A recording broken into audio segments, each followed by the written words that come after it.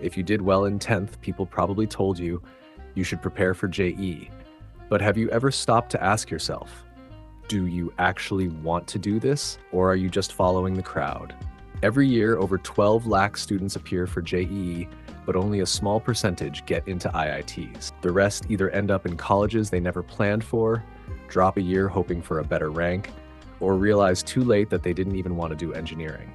If you genuinely enjoy solving problems and love engineering, great, you're on the right path. But if you're only here because everyone else is doing it or because your relatives won't shut up about IIT, then maybe it's time to rethink. The grind culture around JEE makes you believe that suffering is the only way to success, but that's not true.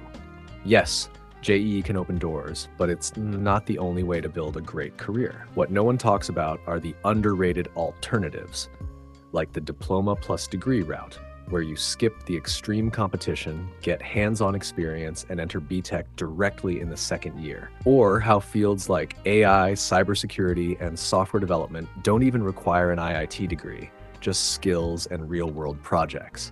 But coaching centers will make you think if you're not studying 14 hours a day, you're falling behind. That's just not true. JEE isn't bad, but blindly following the crowd is. If you're preparing because you truly want to, keep going and give it your best. But if you're only doing it because of FOMO or pressure from others, take a step back. There's no point in running fast if you're on the wrong road. Whatever you choose, JEE, diploma, or another path, make sure it's your decision, not someone else's.